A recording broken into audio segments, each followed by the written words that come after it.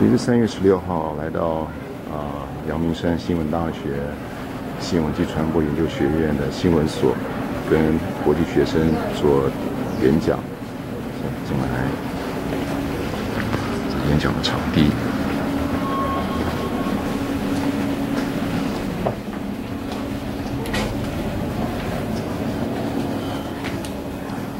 新闻系。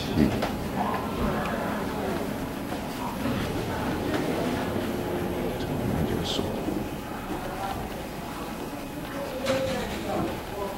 听演讲的地方是在数位媒体教室。进来。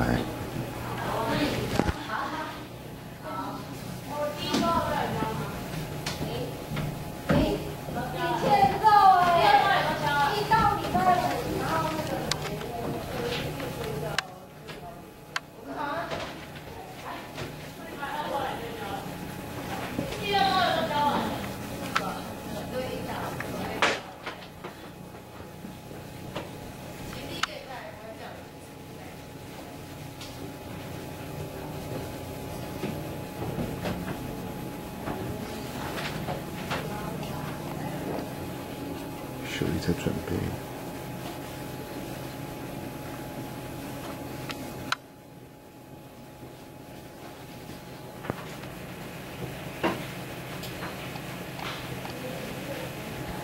And the business of RTI has radio stations for various languages, including Mandarin, Taiwanese, Hakka, and Cantonese. And they receive lots of international news and translate it into these different languages. And so Shirley has been working there for 7 years and mainly doing the translation work and also to host programs as well. Yes, and host programs as well. And I just talked to Shirley briefly that her experience is very interesting because her major, undergraduate major, is mathematics and economics, which is totally irrelevant to communication or communications. And so she will explain to us her career, the whole career route, and what's in her mind. And Shirley has a very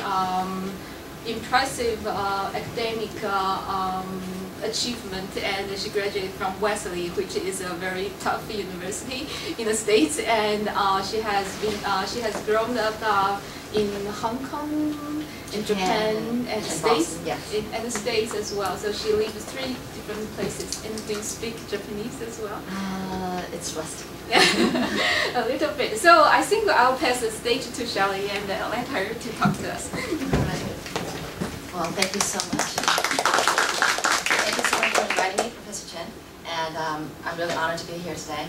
So first of all, I want to start off talking about myself, about my life. And maybe, you know, first of all, if you guys read the Chinese title, it's like 永之声. My Chinese is not good, okay? But 永之声, so, and 破茧而出. Am I saying it right? Okay. But which means like, you know, from a pupa turning into a beautiful butterfly. And that really is my life. I'll explain that all to you later. But I'll show you a video first, okay, that I put together. It's about 5 or 6 minutes long. But because right now I host a program called People at RTI. I'm with the English service, okay? Besides the Chinese, oh, sorry, I thought I'm loud enough. Am I not loud enough? No, it's a, no, okay, you want me to use this? All right, fine. Okay, so the thing is that we not only broadcast in Chinese languages, the 4 that Professor Chen just mentioned, but a total of 13 languages. We used to have 17, and we're down to 13 now. So there's English, there's Japanese, Spanish, German, French, then I already said Spanish, Russian, then Vietnamese, Thai, and Indonesian, and then 4 Chinese dialects. So that's a total of 13 languages. And I'm with the English service. Okay, and I host a program called People. And the thing is that we are a radio station. We are a shortwave radio station. You know what that means? Shortwave, 短波, okay? So you need a special radio to listen to our programs. But you cannot hear any of our programs in Taiwan unless you go on the internet, because we only broadcast abroad to the rest of the world. Okay, we have 9 transmission stations all around the island, all right, and we transmit abroad. So we introduce programs that have to do with introducing Taiwan to the rest of the world. So that's what we do, and I'm with the English service. Anyway, I want to show you some of the interviews I've done in the 摄影棚. We have a film studio, okay, which was set up in 2008, 2009. And so I have brought some of my interviews into the 摄影棚, you know, it's a film studio. And I discovered I enjoyed it very much. But let's have a look at that video first, okay? But the thing is, you know, spending all that time studying and working so hard and not having fun. I didn't study. I had a lot of fun. Oh, well, see, you're okay, I'm just talking to someone who's just unusual, probably. Unique, you know, an exception, because I think... My grades were horrible in the first and second year in high school, first, second, and third year in college. My grades were horrible because I was doing all sorts of other things. Oh, okay. Yeah. In high school, actually, a lot of my fellow schoolmates may remember, in high school, every summer, every winter, I was always out there in the mountains, in the seashore, somewhere in Taiwan. During school years, I was singing, dancing, teaching people how to dance, doing all sorts of crazy things. I never studied. Oh, well, this I didn't know about you. Well, that's good to know. Yeah. Okay. You can, actually, you can choose. You can't have both worlds. You can walk and chew gum at the same time. Except that you know how this cram school, you know, culture is in Taiwan. And I never went to any cram school. Oh, see? And see, that's the important part. Yeah, we should be telling the parents, right? Right. Don't send your kids to cram school. You don't need to occupy every single moment of your child's life. I If know, you do that, their childhood. you deprive that person of their own exploration of the world.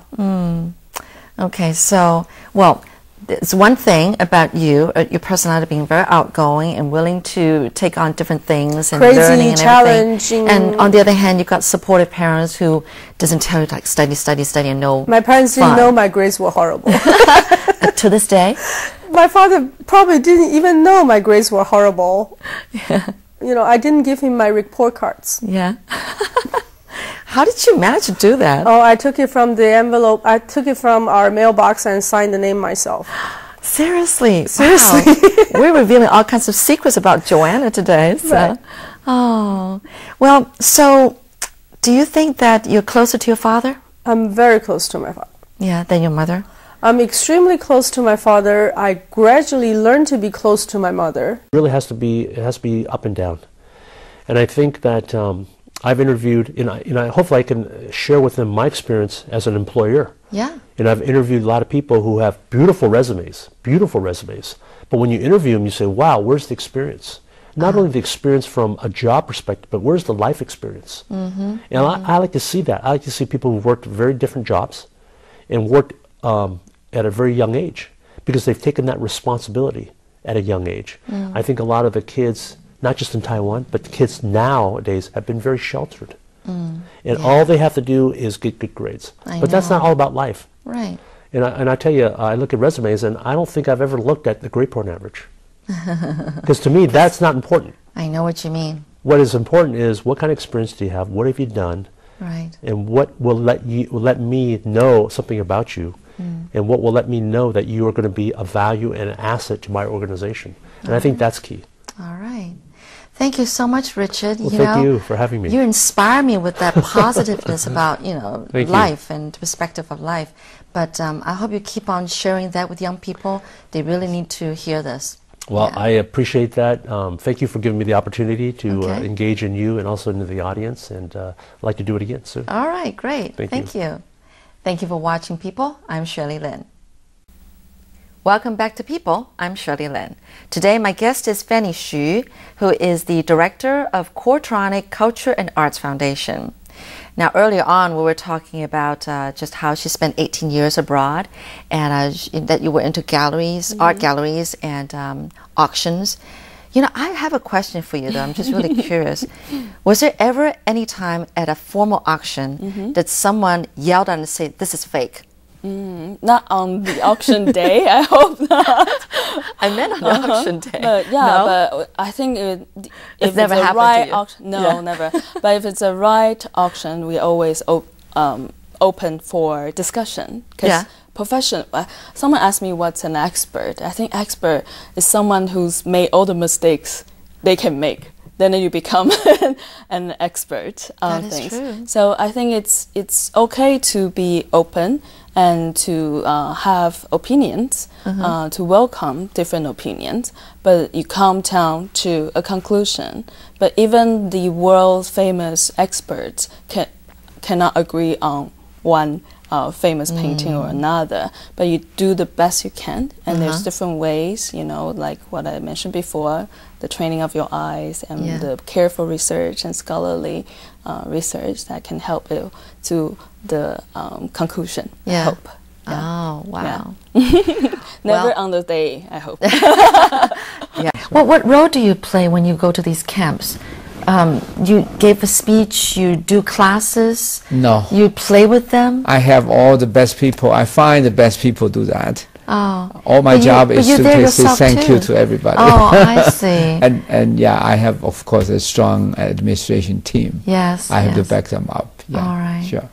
Thank you so much, You're Mr. very Yan. welcome. I've learned so much from you. Wow. I really appreciate your big heart. And Wow. I hope that you can, I'm sure you'll be still continue to contribute a lot more to, you know, to Taiwan. I believe everybody, if you really be able to encourage them, everybody do have a big heart. It just sometimes you have to try to understand that is going to be your priority for your life. All right. Well, thank you. Thank you very much. Thank you very much. Thank you for watching, people. I'm Shirley Lin. Well, so those were just excerpts of some of the interviews I've done in the film studio at our radio station. Let me just tell you the rundown for today. I'll talk for about 35 minutes or so, and then we can have a Q&A, and then we'll have a break, and then after that I'll go for the second half, and then another, to end off, you know, I have another Q&A at the end. Okay, just to let you guys know. All right. Well, let me start off with talking about my life, because to get to this point, you know, with the interviews, my life has gone through a lot. First of all, I was born in Taiwan. I am from Taiwan. And like Professor Chen said, I lived in Hong Kong. That's where I spent my elementary school years. And then Tokyo, where I spent my junior high and high school years. And then I went to Wellesley College in Boston. And so then after that, I've been back for quite a long time. I went to international school actually I went to a convent school. That's more like, you know, run by nuns. Do you know what I mean? Okay. And then in Tokyo, I went to an international school. So everybody that graduated from international school would automatically want to go abroad for college, and so I did likewise. But I grew up not as someone with a lot of confidence, because this has to do with my father. You know, I'm sure that either your parents, either your father or your mother, is the more controlling character. Well, in my life, it's my father. And so he basically decided which college I should go to. And then when I got there, what major I should major in. That's why economics. I later added math, because I've always liked math. And in fact, when I was younger, my father actually got us a tutor, you know, a one-on-one tutor. And so I got really good at calculating math, all right? And so I thought, well, why don't I add a math major and make it a double major? Because it's very common to double major in the States. So I thought, it looks impressive, right, to double major. So I added a math. Little did I know that math in college is all theory. I don't know if you guys like theory, but I hate theory. So, but anyway, I managed to graduate, okay, in economics and math.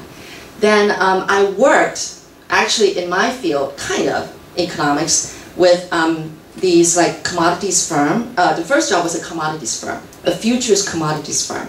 You know, you sell things like sell wheat, you know, or well, not gold, but anyway, wheat or rice or crops and things like that. Okay, futures, commodities. Then I worked at an investment management company before I came back to Taiwan.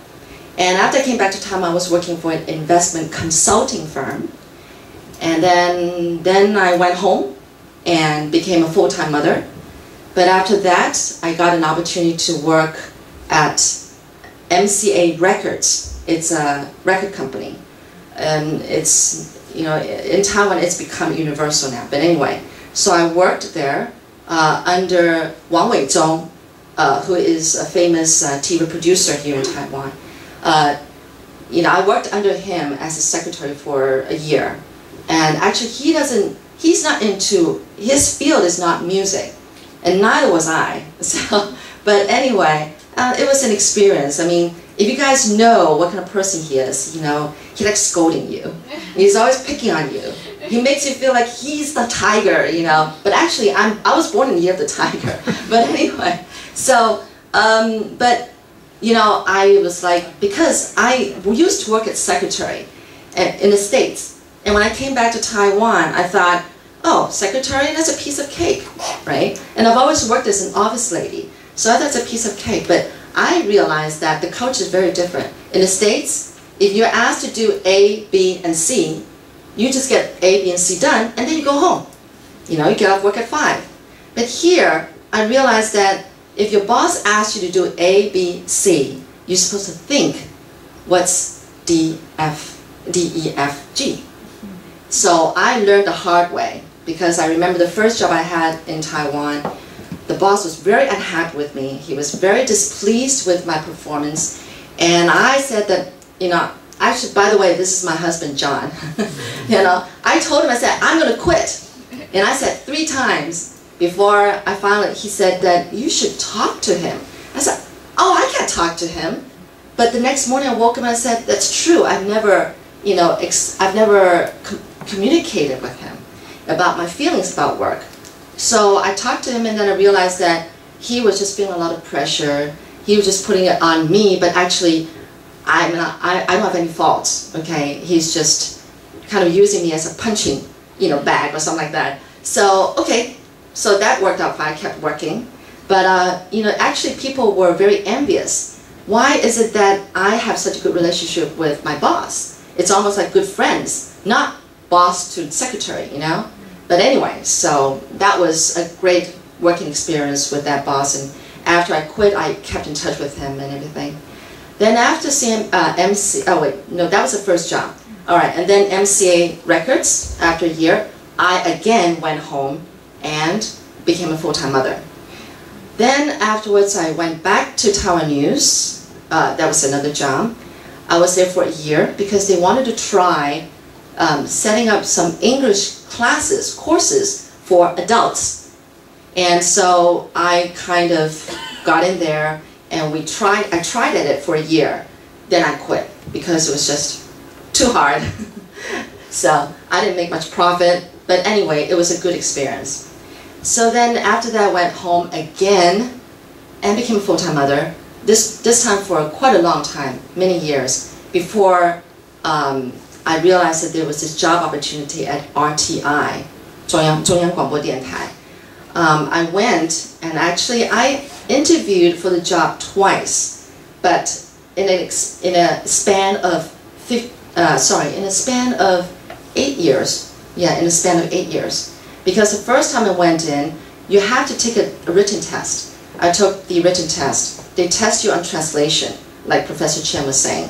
But that was to prepare us for hosting your own program in English, translating the news from Chinese into English, and also being a reporter on your own. You think about your programs yourself, you think of the topic yourself, then you contact people yourself, then you go out and do interviews yourself, and you come back, then you get all your information together, and you write your own script, and then you record your own program, and you edit it, everything by yourself.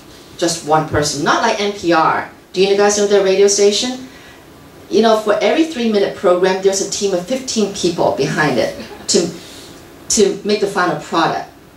Can you imagine? But me, it's one person doing a 15-minute program. But anyway, but it's good. I like working at RTI because they also teach you, how to control the machine. You don't just talk into the microphone, not like this, but you have to also do the machine while you do the program. Or even when I do live news broadcast at 7 p.m. every day, we have to control the machine ourselves while we do live news broadcast. So that's pretty much where, from my childhood to now is how I got here. But the thing is, it all looks glamorous, right? All this thing, but actually there's a lot to my life to get to where I am at this point, because I'm a person who doesn't have a lot of confidence in myself. Didn't used to. But today, I think God has really blessed me. So, but let's watch the video here. Not a video. I've got a slideshow. How I went from pupa to a butterfly. This was me in about high school, I'd say. And this is me actually in the 摄影棚, in the film studio. But yeah, did I look very confident here? I don't think so. So I was definitely a lot fatter then. In the States, you actually would gain a lot of weight because there's so much food, fattening. This is my family.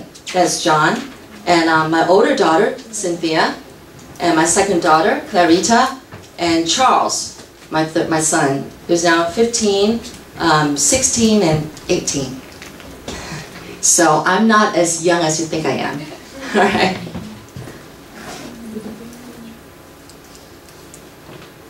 Oh, we try to have fun. And I'm very thankful for my husband, who's a very outgoing person. Now, with a straight father that I have, you can imagine my life is very confined. I have to do things a certain way because my father is a very high demanding person. He has very high expectations of himself, which is not all bad, but that turns me into someone who's also very high demanding on myself. I'm very hard on myself. And so likewise, I'm very hard on my husband. So that's how it rose into a problem, right? But that's how I used to be. Okay. Yeah, we try to have fun. And I think my kids and my husband has helped me to relax and enjoy life, more than not.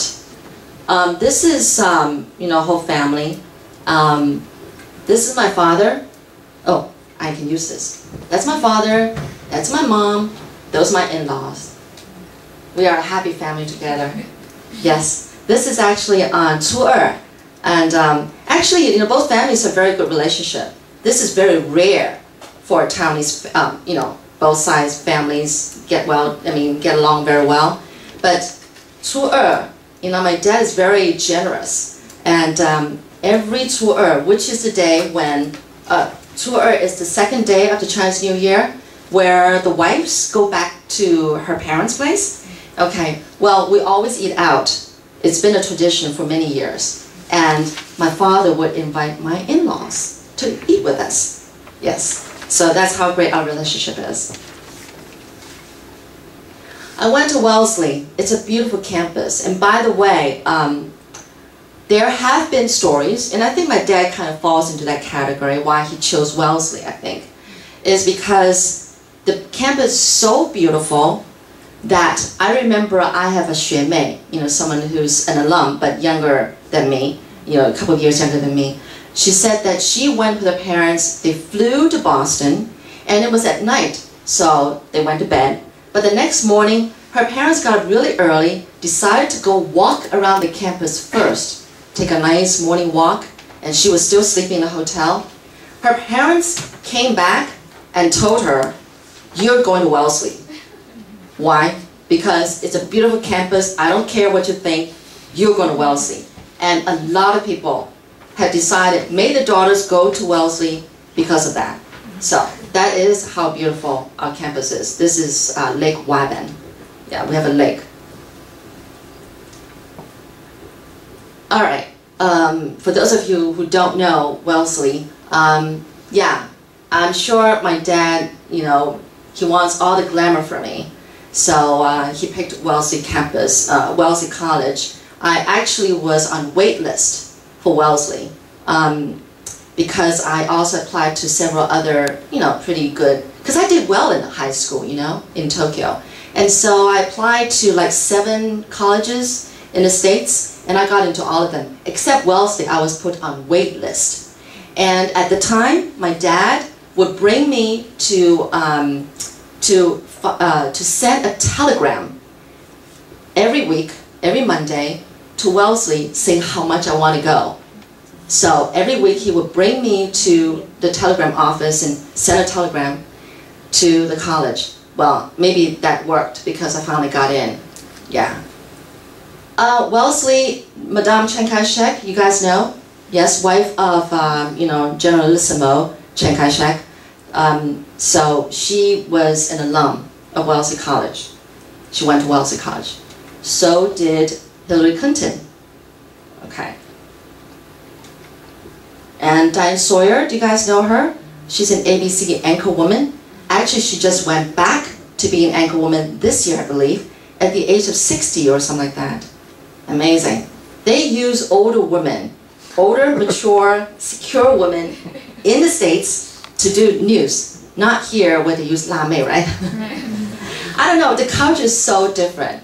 But there are pros and cons, so there's definitely good and bad to this. But, they must be so successful to be able to sit back on the anchor table to be, the news broadcast.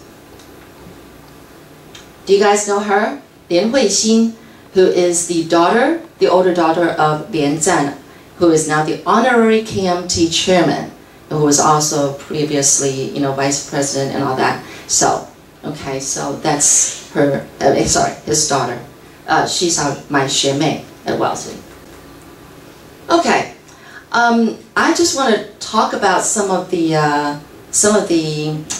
interviews, interesting interviews I've had with people. This one is Phil Chernigovsky, who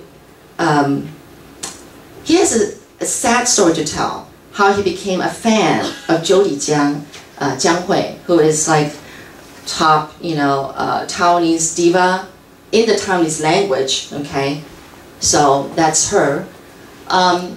Phil's story, I don't know if you guys know, but many years ago, his son, Ruben, came to Taiwan and climbed Ali Mountain, but then he got lost and nobody found his body. His father came to Taiwan 6 times to look for his body, to look for him, and he never found him. But he made a lot of friends in Taiwan, a lot of indigenous people, a lot of the policemen, a lot of people who helped as rescue workers. And one time, when he was in the camp, he was feeling very sad, and he listened that the cab driver was playing Jiang Hui's music in the cab. He really felt very comforting, even though he doesn't know one word of Chinese. And the driver realized that he was enjoying the music. He said, "This is Taiwan #1." He kept saying Taiwan #1, and then took out the CD and gave it to him. So he brought it home. He just loved, her music. He collected a total of like 10 of her albums, and every Sunday, because he sculpts, 他雕刻, he sculpts usually human figures, maybe the face and all that kind of stuff. He's very into sculpting, and he always does that every Sunday. And so what he did was that he would play Jiang Hui's music, and the music would give him inspiration, and then he would sculpt. So that's what he would do every Sunday. And Jiang Hui finally heard about him, so invited him to one of her concerts, all the way from New Zealand. By the way, Phil is from New Zealand, okay? And so he was like a special guest at the concert, and she sang a song dedicated to him. So I got in touch with him by email. He doesn't have a computer at his home, and he would always have to go into the city to use the internet cafe to see my email. So I always have to write him an email. I have to wait and hope that he would see my email. And then, so the first time we did a phone interview, but then when he came for the concert, I want to make sure he'd come in and have an interview with me. And that's how we met and had the interview. Yes, I had an interview with Vincent Xiao, our former VP. And he is, like they say, he smiles a lot. He's a really cute old man, And I'll tell you the secret, but I'm sure he wouldn't mind. He actually had a script. So he was reading from the script. So I asked a question and you read the script. I asked another question and you read the script. You know how it is with politicians. They don't let you have the freedom to ask them questions. They tell you, you can only ask me this, this, and this. Okay? And it was funny because he was reading the script, right? The prompt machine. And then I was like, going like that, and he's reading and reading. He reads slowly. And then all of a sudden he stopped, and I'm going like, wow! Because I didn't know that he just read to the end of the script, So then I was like, I didn't know what to do. So my first instinct was that, wow! So then I went on to the next question, but it was fun. And he said that I said, can I go off the script and ask you 1 or 2 questions? He said, yes, but if you talk louder, because he doesn't have good hearing, then yes, he says, fine. Well, I did ask him a question, but he didn't catch it. So he went on to the next script, and I was going, but anyway, it was fun. It really was fun. I don't know if you know, I even interviewed a cook, yes, a chef. He's executive chef of Meifu Shiping. It's Meifu company in food and beverages. He has a supermarket, a steakhouse, and a neuromian shop, okay, in Meihu. And I interviewed him because he has a story to tell. He really does. He brought in dry-aged beef, 干手牛肉. He said that's the way to eat beef. I can tell you why. Because it's dried 21 days, not in the freezer, not in the fridge, just in a temperature-controlled room for 21 days. It would get all ugly and dry on the outside. But then when you cook this kind of steak, once it's brought in front of you and you cut into it, there will be no blood flowing out from the steak. Do you know what I mean? Let's say that you eat a steak that's like medium rare, 3分5分熟, okay? But you know how you cut into it and the blood comes out?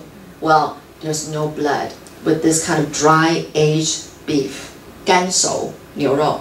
So he brought this into Taiwan, this idea. So it's very interesting. His father said, you don't have a future, so I'm going to send you to Australia, and then you're going to learn English there. But what he did was that he went to Australia, he learned how to make pizza. Then he brought pizza back. He's from Kaohsiung. He opened up a pizza place. It was the most popular pizza place for a lot of people, for most foreigners, until Pizza Hut came in. Then he lost business, he had to close his shop. So then he said, okay, he went back to, actually he went to Australia twice because he wanted to make perfect pizza, But anyway, then he went to the States and learned how to make steak. So then he learned how to make steak. So he traveled abroad like 4 or 5 times. He's so into wanting to perfect everything. He really his dream is to let everybody know that this is the best kind of steak that you can have. And Taiwanese people are catching on, slowly but surely. So, this is our former GIO minister, okay? Yeah, 新闻局, right? And it's very interesting. He was our boss, our big boss for RTI. And so when I interviewed him, it was so funny. researched about him, right? And I sent it to his assistant. But when his assistant didn't say anything back to me, I thought that all the information I got from the internet was correct, 100% correct, I thought, because they didn't say that it's anything wrong. So at the interview, I said something like, oh, I know that you collect antique cars, and then you actually ship the car from the States back to Taiwan. He said, no, that's not true. I was like, oh, sorry, you know. And then also I thought that on the internet it says that he studied in Japan. He said, no, I didn't. I made like 3 mistakes. So what do? It's a formal interview. So what I did was that I actually apologized in the interview. I said, I'm sorry. But then because he's with the information, you know, the government and information office, I said, you guys should do something about this. Because if all the information about you that's out there on the internet, people think that it's true. But if it's not, you need to do something about this. Like, you know, there's always all this false information. That's why there's gossips. That's why there's, you know, fei wen. That's why people's stories are distorted so much, you know, totally upside down. But I said, you should do this. You should do something about this. But anyway, I try to kind of, you know, smooth over the rough parts in the interview, and that takes a quick mind, you know, and then kind of, you know, try to I don't know, correct the wrongs, you know, yeah. So to right the wrongs. I don't know if you guys have been to the International Flora Expo. International Flora Expo, Huabo, right? You know how on Zhongshan Beilu, on the Zhongshan North Road, there is a building that's made out of 1.5 million PET plastic bottles. You guys know that building, right? Well, he designed it. So, his company designed it. And so he's really into, you know, eco-friendly products and everything. He also made these covers for iPhone 5. I don't know if you guys have iPhone 5. No? Oh, otherwise I can give you one of these, you know, plastic covers. Smartphone covers for you. But anyway, so he's a young guy, very smart. He figured that, you know, basically, he's very humble. He said that I'm just putting what everybody talks about into action. Because he says, people talk about, oh, we should do this, we should make this so that we can love the earth. But he says, I just make what everybody says and make it happen. So he's pretty smart but humble guy. Okay, Nick Vasilovich. Okay, he's from Zurich, Switzerland. And he's director of Pilot Fish, which is a industrial design company in Neihu. Sometimes you don't know what kind of interviewee you're going to get, just what kind of personality he has. Well, you know what's NG? Well, he NG'd many times during the interview. He kept saying like, can I do that over again? Oh, I don't like that. Can I say that again? You know, and it's like, what do you do? But yeah, he was that kind of person. I guess he's a perfectionist, worse than I am. but he really cared a lot. But he's a very, very, like, almost too polite kind of person. But that's Nick. Arvin Chen, do you guys know the movie called Ye Taipei? Au revoir Taipei. Well, he made that film. And it actually won Berlin Bear Festival Film Award, and a couple of others. So I interviewed him in the 摄影棚. And you know, something about movie directors, they're usually very shy. And I'm really glad that he decided, because I'm actually going to be interviewing somebody, another movie director next week, but he insists on not going on camera, okay? But he was willing. At the end of the interview, he really encouraged me by saying that I asked really good questions. And he was like probably one of the first interviews that I did in the 摄影棚. So I was really encouraged, and we're still in touch sometimes, yes. Shirley Shi, she's producer at Dynamic Communications, but she made a documentary called Trash to Treasure. It's called 绿色宝藏, which got nominated for a Golden Bell last year. Yeah, for Best Director's Award, I think. And she's interesting. She made some really interesting films herself, and like her father suffers from depression. She actually made a documentary about it. She's very open about her life, and it actually won an award. She called it Blue Papa, or something like that, or Papa Blue. Sorry, Papa Blue. Yeah, and so it's amazing, and you know it's very interesting. When you get to know people, then you realize that, oh, she did a documentary with you know, Trash to Treasure. She knew Arthur Huang, the one who, you know, designed the Eco Arc, the 1.5 PET bottle building for Flora Expo. So Arthur Huang's his documentary was in this. I mean, you know, this whole documentary that she made, that got nominated. So yeah. I don't know if you guys know him, Isaac Ho, Hu Qizhi. Okay, he's a street artist. He actually, his most familiar kind of performance is on the steer wheel.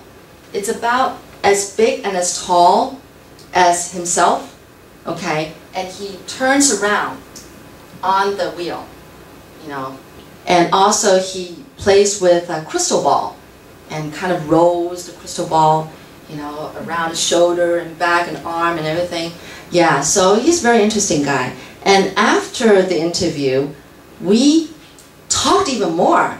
We talked about his life, we talked about his marriage, we talked about his wife, and that's the part I like. It's not so much in front of camera, it's that I have a curiosity about people, you know? And so the curiosity gives you a good interview. And so even afterwards, I still enjoy his life, want to know more about him. So I chat before the interview, I even chat afterwards. That is if they have time for me, you know. And he was one of them. Shi Yingying, she's an independent singer, and she's into more contemporary gospel music. She's a very friendly, personable person, and it was the first interview I did in the singing pong where she sang. And you know, this has to do with like, oh, if you get a good microphone and how far, and because singers are very a perfectionist. They wanted to sound right. So she kind of did her song. She just did a cappella, so without music, because of copyright. But anyway, no, actually not because of copyright. But anyway, she decided to sing a cappella. She actually redid it like 3 times, so until it's like she thinks it's perfect. Then we went for the interview, the talk part. But she's very personable, you know, very friendly, and has a lot of ambition and great dreams for her own life. So that was really a good interview too. Lin Xiuwei, she is a dancer from way back. I think more like our generation probably, you know. And she is producer of Contemporary Legend Theater, and they perform these great, you know, like they turned Macbeth, you know, these Greek plays into a Chinese style kind of opera. So she's amazing, you know, and they also did like King Lear, you know, Macbeth and all those. So this is her husband, and she is a tiny, tiny woman. You know, she drove up to the radio station, and when she got out, I was surprised. She's just a tiny woman, but she is amazing. She never learned English properly, but because she would go abroad, bring her troupe, and perform abroad, that's how she practiced her English, and that's how she learned it. And she's very brave. She's not afraid. She's not shy. She wasn't afraid of making mistakes. Her English was not perfect, but we had a great interview in the studio. And when she decided to leave, when she was ready to leave, she gave me a hug, and that meant everything to me. Yeah, about our friendship or how the interview went. This is a good friend of ours, husband and wife. In fact, they were very successful. She was like, I believe she was Beinu and then Taida, right? And he was a psychiatrist, very successful. But then in 2007, I believe, they moved to Beijing. They wanted to kind of continue the dream there. But in a ski accident, he became paralyzed from like chest down and is in wheelchair. But they have a very brave, amazing story to tell because at the time, you know, China, sometimes things are more like backwards. So when they were at the ski, when the accident happened, everybody there just froze, didn't know what to do. So fortunately, he's a doctor. So he says, you guys call the ambulance, you guys should pick me up this way and then not that way and now that. And it's amazing. But he's a fighter. And now he is the CEO of Spinal Cord Injury Foundation so that he can help people just like him. He's very positive, very thankful. He's not like, yeah, he did begin with saying like, why me? But afterwards he changed to asking, what do I need to do now? And that's a great young couple. They don't have any children yet, so maybe they will think about adopting eventually, but I don't know. Yeah. So that was a great story. Okay, there's Stanley Yen. You've just seen just the interview earlier. This is John and Gerard He Youlong of Dale Carnegie Training. I just appreciate one thing after the interview. I asked them, every single guest that would come, you know, on my show, to sign a guest book afterwards. And what Gerard, the son, said, wrote was saying like, it felt like talking to an old friend, you know, and that really meant a lot to me. Like, he liked the interview. He felt like it was a chat, not like a serious kind of, you know, very tense kind of interview. So, and that's how I go about with my interviews, actually. There's Joanna Lei, sorry. And then Richard Chang. He's tall, 190 centimeters. But, you know, interesting thing about him, like I think he said earlier in the interview you saw, is that he uses all athletes working at Costco. So they're all tall like him. And why? Because he says that he knows that even though these people that he worked with, he got into the company, were former basketball players or, I don't know, swimmers or whatever, but he knows that they're disciplined, that they can, you know, work hard at their job, they can persevere at their job, you know. And I really like that about him. I think he said earlier, if you caught it, he said, when I interview people, I don't look at their GPA. Some of them I don't even look at the GPA at all, you know, the grade average. He doesn't look at academic grades. He looks at what can you contribute to the company, to see you as a person, you know, what have you done? You know, that's more important. And I hope that you guys, yes, study is important, but more so is, are you happy with what you're doing? I want you to think about pursuing dreams that you know that you can be happy and also contribute to society. So every one of you are born with certain talents. It's a matter of where and when you're going to discover that talent that's hidden in you, because that's what happened to me. Yeah. I'll tell you about that later, second half. Okay. Oh, Leonard Zhao, he's the former ambassador to Swaziland. And when at the interview, at the very end, he said that when he and his wife were leaving Swaziland to come back to Taiwan, they were on a plane, and the pilot made an announcement on, you know, over the intercom, and said, "We have Ambassador Zhao and his wife on a plane with us. We really thank them for the contribution to the country," because he brought electricity to Swaziland, literally, because they had no electricity before. He brought electricity to the country. So they made this announcement. He said, we thank them all these years for the contribution, what they've done for the country, so let's give them applause. His wife broke down and cried. And right there and then, when he was telling the story, I felt like crying. I said, oh, I really did. So I really get into the interview, I guess. If you listen to their stories, they have amazing stories to tell. And I think that's what I like about interviewing people. That's Fanny Xu, who is Director of Quatronic Culture and Arts Foundation. 中强光电, they have a 基金会, a foundation.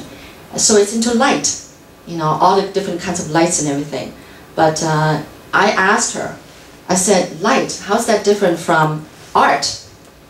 So he said, well, that's a good question. But anyway, you can certainly go on and watch my interviews, at other time. Aaron Berg, he brought his bicycle into the studio. So we tried to, because he's really into biking, he had cancer of the lymph, I think, and but he survived. And he became a triathlete, 铁人三项, right? So he's really into biking. He's very thin, but he's very healthy. Very positive thinker, just like Joshua Xu, the one who was in a wheelchair.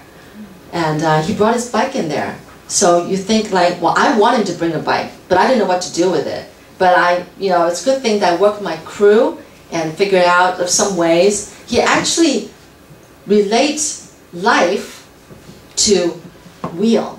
He said if the wheel's not proper, then your life would be a wreck. But how the wheel needs to flow. So you have to check your bike before you go biking and things like that. So he relates to things, All right. And I just want to say that Larry King is my idol. But it's afterwards that I realized he's my idol because I read his book. One thing he said, and I always remember this because I think that's me, is he said that during the interview, you should listen carefully to the person telling his story, because if you listen carefully, it will definitely lead you to the next question that you're going to ask him. And I realized that that's what I do. I listen carefully to their stories. Some people, they prepare themselves with 10 questions, and they go ask, boom, answer, okay, boom, answer, boom, answer. No, I prefer, and I think it's better to the listener and to the viewer, is that you listen intently and then you ask the question relating to what he just said. Then it flows. And I think it's definitely more pleasant to listeners and to the audience if you have that kind of interview. So, yeah, I just want to say that he's my idol. TV, I'm not the one controlling the machine. So, obviously the TV guy, my producer or director, he said that you can stop anytime, but it's a pain for him to stop and then start over. And it's a pain for me too. So, it's, I wouldn't say any bad because after all, they're not live. Wait until I do live programs. Then I'm going to tell you what was a bad one, Because I don't think I even know if I can do live right now. Yeah? I'm just thinking about the feelings, because when I did interview by myself, it's sometimes that you're thinking that it will be good, but afterwards you're feeling so bad because you thought that it would be so wonderful, so nice, and this person would be this and that, but actually it's totally opposite. And you feel, well, I felt totally down and depressed. Right. That's a very good question, because like on my way up here, I was telling John, sometimes you never know what kind of person your interviewee is. He accepted the interview and said, great, oh great, I got an interview. But if he or she is a difficult person to deal with, yeah, it can be nerve-wracking. I can understand. What's a bad interview is, when I do only broadcast interviews, I keep to maybe 18 minutes because eventually I have to cut it down to 15. And when at the end of the interview, I feel like I haven't gotten to the meat of the interview, then I feel bad. And that has happened a lot of times. And I don't know if that was bad preparation on my part or what, but I know I talk a lot. Well, I don't talk a lot. I ask a lot of questions, and maybe the person talks a lot too. And you know, sometimes it takes a long time before you finally get into, you know, the role of things in the interview, but time's up. Yeah, yes, you're right. I have some of interviews like that, but not in the film studio. But yes, only for broadcast. Yes. Did you ask like what did I do with those? Okay. Sometimes for a 15-minute program, I let the interview go for maybe like 16, 17, to 18, 19. But there were times when I was like interviewing and I wasn't getting it. I didn't feel that it was good enough to end. So I let it go for like 20, 25 before finally I cut it. But that means doing more work afterwards, right? Trying to edit down 15. That's how I deal with it. But there were times when I just gotta just let it go, because maybe the interview wasn't a talker, and so you feel like no matter what you do, it's just not going to be any better. So yeah, there are times. And I don't know about you, you know, what kind of personality you are, but I'm a person very hard on myself. I feel like, you know, if only I had done this, if only I had done that. But I know, yeah, that's normal, so we're in the same boat. Good question. Thanks. Any other questions? How about we take a 10-minute break? Is that okay? Yes, sure. Okay, a 10-minute break. I'm sure those Aboriginal children, their parents are very grateful to you. I think in the book you also mentioned the important role that parents should play in the children's future. Do you want to talk about that? Because I'm a parent myself. Okay. But do you have to say to parents, because they do play a big role? I think education, especially in Asia, we're very behind. We still believe examination is the only way to judge people's young people's talent. We do not understand every young people have different talent and potential. That is so true. And you have to, as a parent or as a school teacher, their first job is not to examine the young people. It's trying to find the talent. Each individual is different. Yeah, and everybody's different. I think Yates, from a long time, Yates have made a comment. He said, education is not pouring water into bucket, it is lighting a fire. Okay. But unfortunately, after so many years, we are still pouring water into buckets. In Taiwan, we call 填鸭式教学. Yes. We're force-feeding knowledge to their knowledge. Force-feeding. To their brand. But unfortunately, when you force-feeding them, force them to memorize some of the things, they can easily today pick up an iPad, an iPhone, they can get all the answers, they can Google and getting all the answers they want. And we force the kids to use their brand, okay, mistakenly, just force them to feeding a lot of knowledge. And so as a teacher, I think today, what we really need is your job is not to teach your young people. You are working with them to help them to discover problems, finding solutions. Okay, and even more important is, as a teacher, they always have to have the confidence to make the young people better than themselves, better than teacher themselves, rather than trying to only teach them and give them no alternative to think other possibilities. Yeah. Wow. What is your future plan? I'm sure you've got a lot of ideas right here. You know, plans, dreams about what you can do for the children. Maybe not only the children of Taiwan, but the whole community of Taiwan. What is your dream? I mean, you're always so mission oriented. You know, as your time go older, you know your time is limited. What you can do is also limited.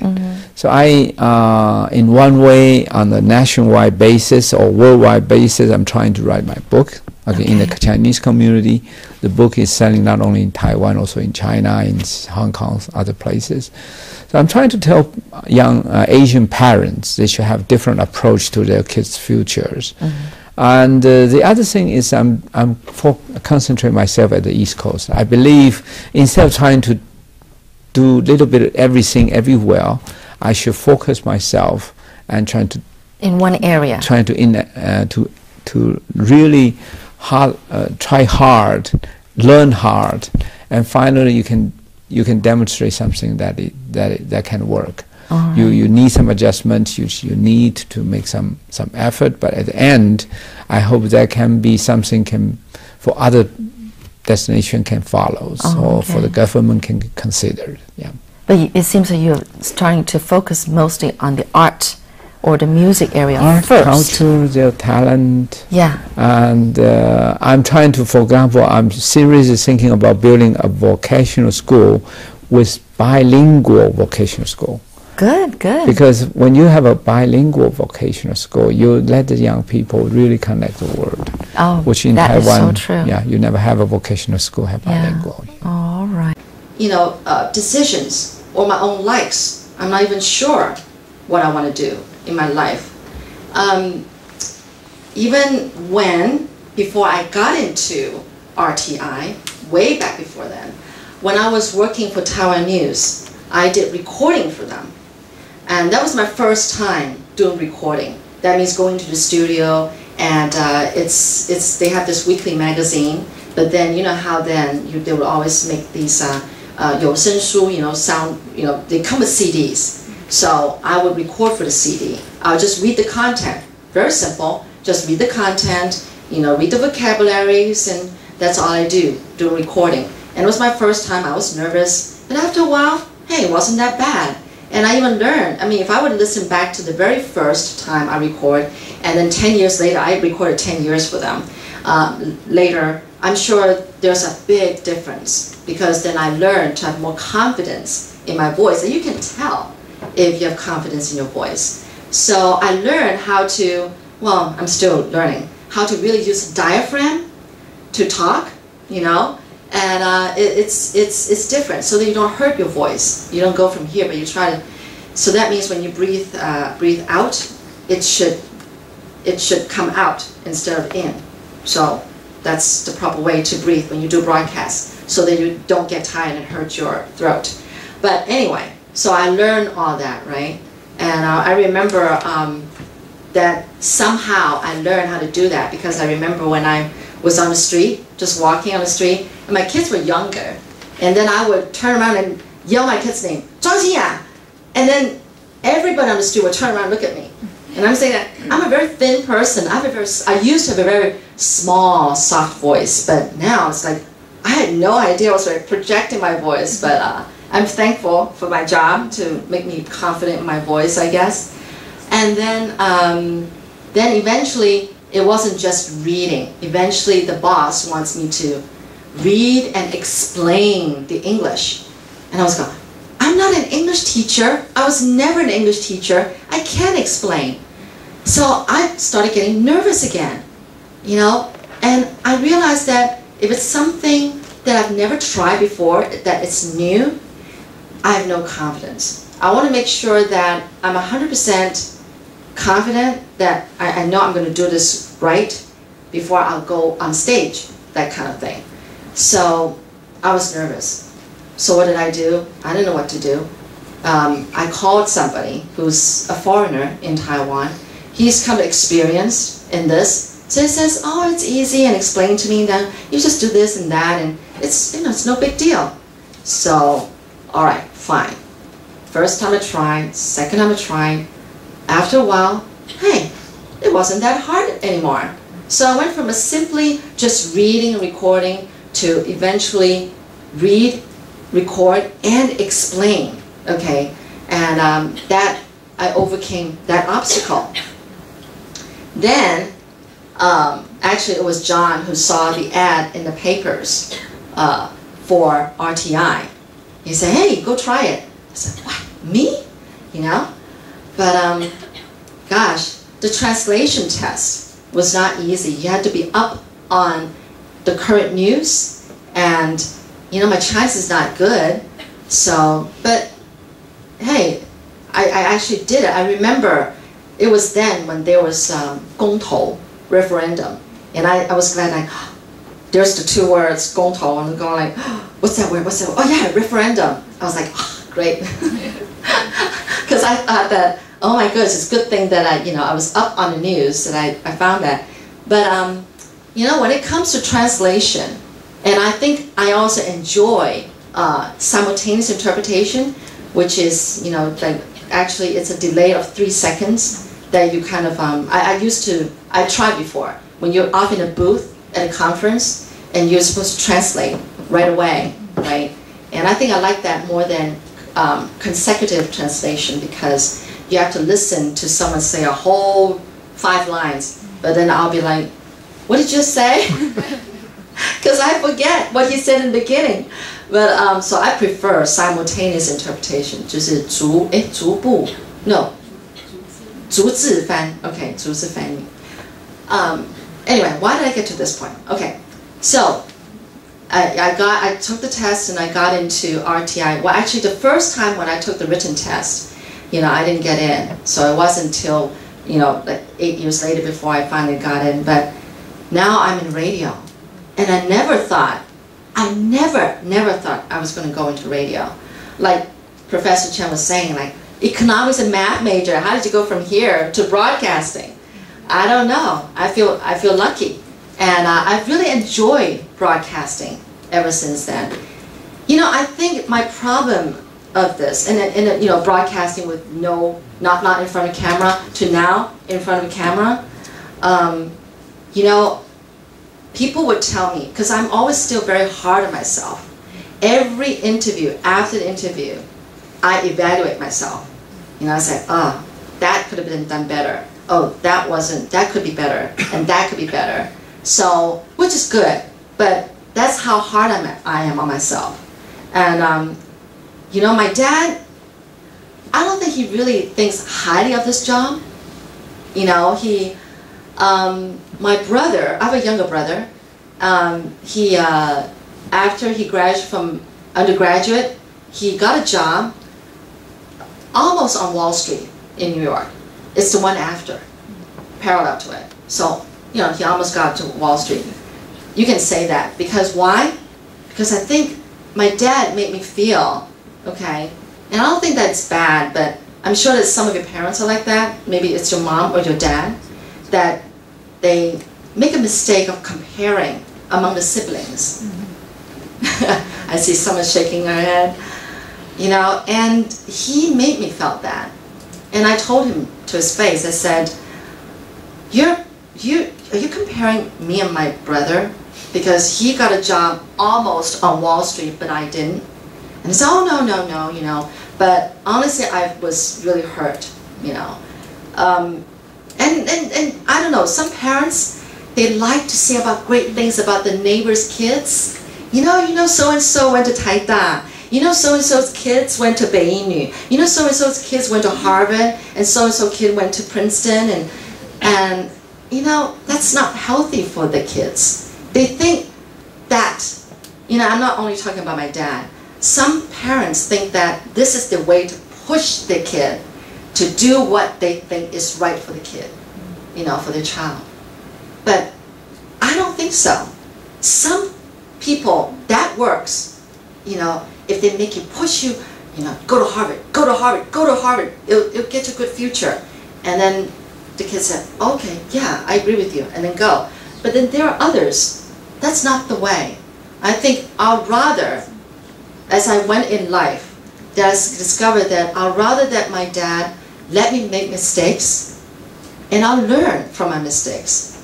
And don't be afraid of mistakes. Don't be afraid of failures. And that's what I have to constantly remind myself. Because even now, I don't think I'm great in front of TV, actually. People would say, including my husband, you're good, you're great. And I'm going like, I'm just, to be honest, I said, I'm just being myself. But that is because some people actually ask me, how come you can be so natural in front of the TV? And I said, well, in a way, I don't feel, just pretend the TV's not there. It's like you're just talking to a good friend. And that's what I do, is that, of course, the very first beginning, you know, our studio is not a big professional one. And I was told that when you interview the interviewee, and besides, the first time it was like sitting, not facing the interviewee, it was more like to the camera, you know, and so I had to turn. But the thing is that I was asked that every now and then I still have to go and look back at the camera. And so I'll be like talking and look back at the camera. But it's so unnatural, you know. So I'd rather just talk to my interviewee, right? Like a good friend. But so I said I'm just being myself, which I think it's already a big step for me to feel that you know, I'm not doing it under pressure or something like that. So I think that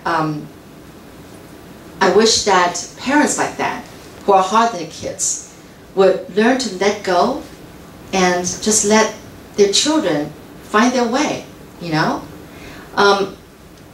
My dad is the kind of person who would even like, I know, he'll probably say something about this, dye my hair, or putting on nail polish. I don't know how picky your parents are, but my dad is like that. Some of you, maybe it's a mom or something like that. But, you know, so I'm very uptight around my dad. Although I've come a long way, I'm finally learning to realize that that's the way he is. Because, you know, to be honest, all of our parents must have had a model, and it was their parents that made them the way they are today. And then today, he's made me the way I am today. And it's funny, you know, I don't like the things that he controls me, but I realize that I actually control my kids and my husband, you know. And it's something you can't change overnight. You can only work on it, and work on it. Eventually, you will. And I think most of us want our parents to know that, hey, we're already grown up. We're an adult. You know, we can make our own decisions, and it's okay if we make our own mistakes. Because I feel like my dad is trying to kind of like hold me up in his arms, in his hand, and bring me up so that I don't have any mistakes or faults or failures. I don't drop into holes. He's like trying to move me over so that I don't fall into traps. I don't, you know, make wrong mistakes. But you'll realize that that's not what you want. What you want is that I want to fall and then pick myself back up again, because then I'll learn more that way. Instead of you force-feeding, telling me you should do this and not do that. You know, so I really have come a long way. That's why I see myself as from pupa to a butterfly. I'm still working, you know. I still, you know, always hard on myself, thinking of the mistakes and things like that. But I have to constantly tell myself, well, what's done is done. Like for today, you know, I'll think like maybe afterwards, you know, at 12, I'm gonna sit down. I'm gonna say, oh, I forgot to say that. Oh, I forgot to share that. I'm gonna have to let it go. I'm just gonna have to let it go, because honestly, if you have all the time in the world today for me, I can go on and on about my life. Every one of your life is colorful, and it can be very colorful, depending on how you want to make it. Not what somebody draws it out for you, but you're the one that's going to draw your own life. So I think be bold enough. And I'm finally at my age, and like I said, I'm not young. Finally at my age, I'm just telling myself, I'm going to let go of my dad's claws and try and just go ahead and do what I want to do, instead of falling short, because he would always say like, no, don't try that. And I'll be like, oh, all right. And don't try that. And I'll be going like, okay, well then what can I try? But I'd say, what is on your heart that you want to try, I say you just go for it. It's better off, don't be afraid of mistakes. Don't be afraid of failures, because those are the valuable things over success. And I honestly believe that. And I think there are a lot of people, I think Taiwan is changing, because I think Taiwanese people are like Stanley. They're starting to be aware about letting kids do what they want to do, even though it's a crazy idea. And I think there are more and more young people who are trying crazy things, but they're willing to try. They want to go for it and just try it until something tells them to stop. And I think parents have to learn to let go and give that freedom, because I think that's what we have these days. People are more free thinking and more daring and willing to take risks. So I think that's what makes you, a contributing person to society, and also that's what makes you a unique person in your own way. Well, I can go on and on talking about my life, honestly, but we have like about 10 minutes or even less, or actually less, maybe like 5 minutes. I don't know if you guys have any questions or that you want to know about me. Anything? Yes? I would like to mention something about the Ministry of Education, Stanley, right? The Ministry of Education. Yes. That you show. Right, Stanley Yin. Yeah, what he said about it. I think it's very interesting the analysis he did. Like, don't put water into a bucket, but rather to light up a fire. Yeah. So I think it's very interesting because in some Taiwanese universities there will be this trend of putting students into competition. Like, for example, if there are some grades, they will be sent by email revealing the names. Oh, so yes. I think it's very surprising. I think it's very positive that there's people like him in Taiwan, and it could be positive if it also gets into some universities that they still have these kind of techniques of competition. Because I felt what you said about your father, it kind of applies as well in these kind of techniques. So it seems like that's the conventional way of things, how things are done in Taiwan. I think Taiwan is learning, it's changing, it's learning, but very gradually. A lot of the trends, other countries catch on before it finally gets to Taiwan. So do you intend for me to say something to the Education Ministry? Is that what you're saying? I don't have that right. Well, I think he has some a very points. Positive mindset, but some professors probably still have they still need to gradually change, and also, for example, openly say or compare students. I think that's very, from my point of view, it's very negative, and it's also even frustrating. Because I think every person should kind of challenge him or herself rather than compete, because everyone has a different background. So I don't think it's positive. And even I think it's, as you mentioned before, it can be even in somehow frustrating. Yeah. Like Stanley said, he said he's only one person. He wished that there would be more people that can do the same, have the same goal, have the same dream and direction and work together. It really takes more. But of course, it has to start with one person, and he's doing a great job. He said, I forgot if that was the video I put, but he actually was invited to the government and spoke 3 times. But then at the end of it, he said, I'm an idiot, because they weren't listening. They were just there and kind of look at their watch and trying to say, I'm sorry, I've got the next meeting to go to.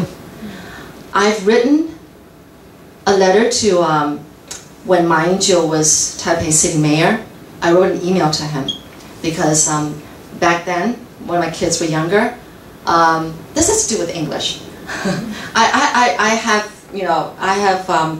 I'm critical about the way English is taught in Taiwan.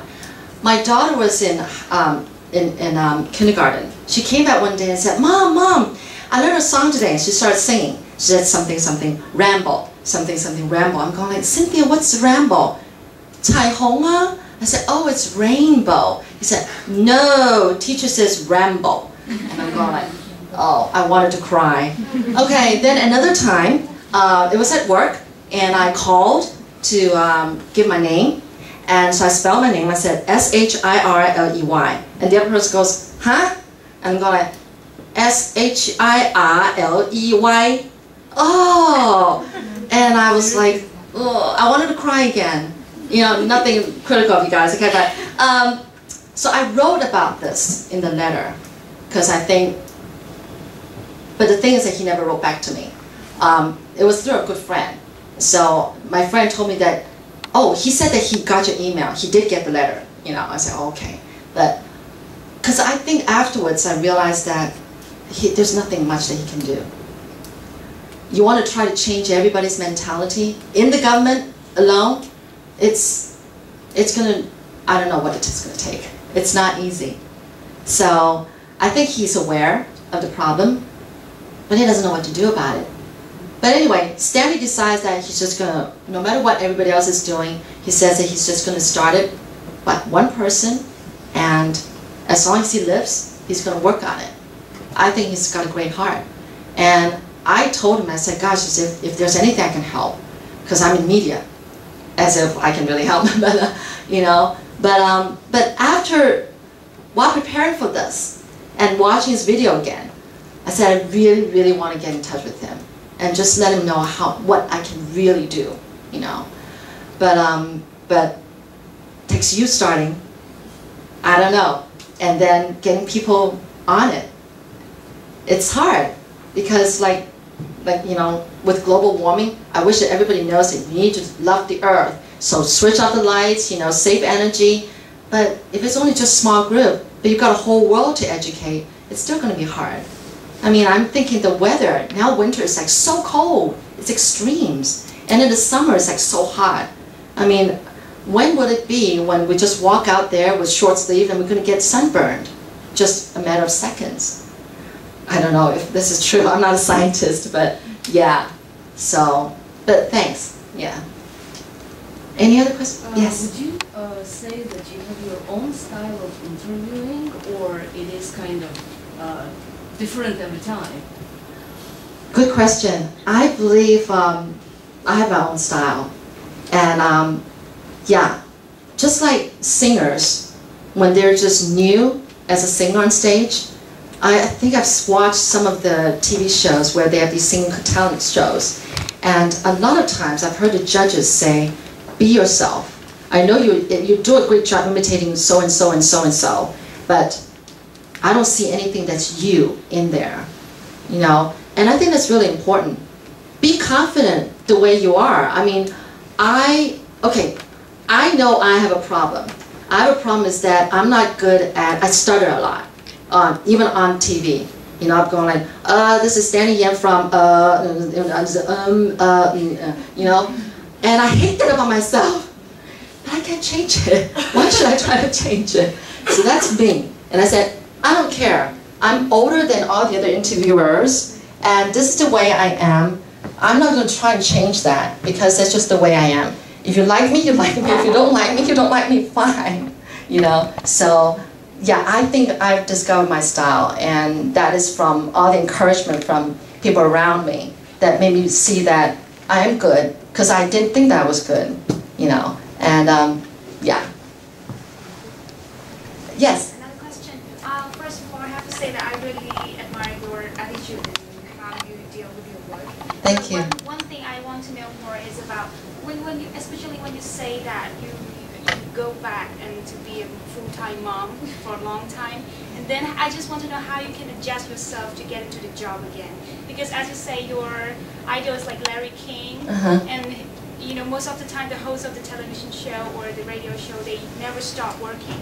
So once you stop during at that time and then you came back again, how can you adjust yourself to be this lively and talkative, like really creative like this? Okay. Well, thank goodness that for the last 7 years I've been at RTI. It's been a continuous 7 years, so I have never stopped and then gone home. But you know, being a full-time mom was before RTI. So, but you're right. You know, at the time when I actually decided to go home and take care of my first child, I was going like, because it was my husband who said, Wang Weizhou, you know, this guy, this TV producer guy is looking for a secretary. Go interview. And I'm going like, well, what am I going to do with our daughter? Who's going to take care of her? Oh, we'll take care of that later. You know, I always said that myself. So I'm a very mother kind of person. I said, first thing I think of is, what about the child? But anyway, of course we got babysitter and everything, because I got the job. So I went back to work, and I don't know, I think my past, and this I have to thank my dad, as well as a lot of other things I have to thank my dad, is because of his job that we've lived in Hong Kong, Japan, and the States. Well, the States I went by myself. You learn to adjust to different cultures. So people ask me if you've gone through culture shock.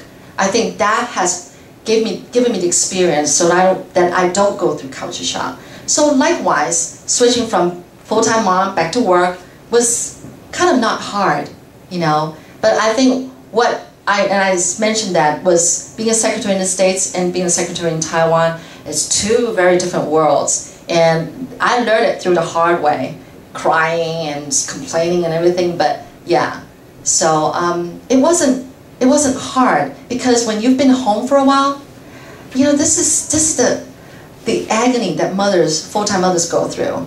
Because when you're home, you want to be with kids, but after a while, you kind of miss society. You feel like you've torn away from society. There's a lot that you don't know, you know, and you wonder what to do. And so, can you turn on the light? It's a little dark. Ugh. For the camera, sorry. It wasn't hard because when you're home, you kind of miss the side, you know, being at work. And then when you're at work, now, no, I don't miss being home because my kids are all grown up. They're on their own, so. And I think I would enjoy this work. But I can tell you the truth is that after you get into broadcasting, you love it for life. Because I've tried to go back to being an office lady. Because to be honest with you, broadcasting, the pay is average. You know? And so when I wanted to go back to office lady work, I realized that, again, I feel a gap. And I'm going, do I really want to go back to this? Sit at a desk from 9 to 5 and just typing and just doing research and then go home? Do I really want to do this? I started struggling. So I think, honestly, after you get into broadcasting, you love it for life. You just don't want to leave it because it's more fun than any other jobs that you know. Yeah. Okay. Okay, well, I don't want to take any more of your time, so thank you very much for your patience and thank you for your questions and your participation. Yes, oh, one last question. Yeah. Do you have, because like I learned few languages and your language is English and Chinese.